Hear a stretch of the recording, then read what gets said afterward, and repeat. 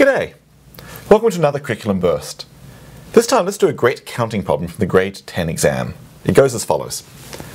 How many even integers are there between 200 and 700 whose digits are all different and come from the set 1, 2, 5, 7, 8, 9?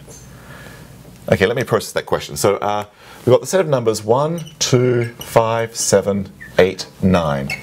So we're asking for even integers between 200 and 700 that have different digits but using digits from that set. So even integers twixt 200 and 700.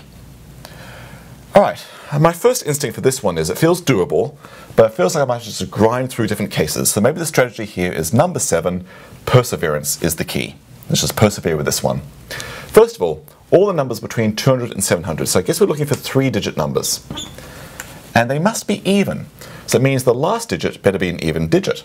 So what have we got to choose from? I guess it's just 2 and 8. Alright, so two possibilities.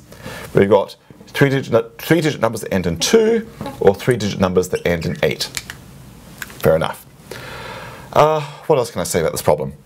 They have to be between 200 and 700. So I guess the first digit better be a 2 in the 200s or 3 in the 300s, 400s, 500s, 600s, but not 700s. So what are the allowable digits to go at the very beginning?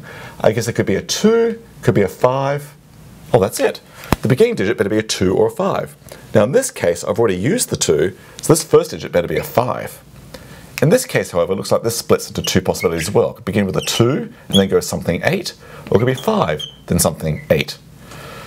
So I guess all the even digits twixt 200 and 700 must be of one of these three forms. And our challenge now is to count how many we can fit into that final middle slot in each case. Well, that feels totally doable. I guess we can only choose digits from this setup here. I bet I can count my way through them. And I bet you can too. So do that, and then check your answer with the essay that goes with this video. Thanks so much.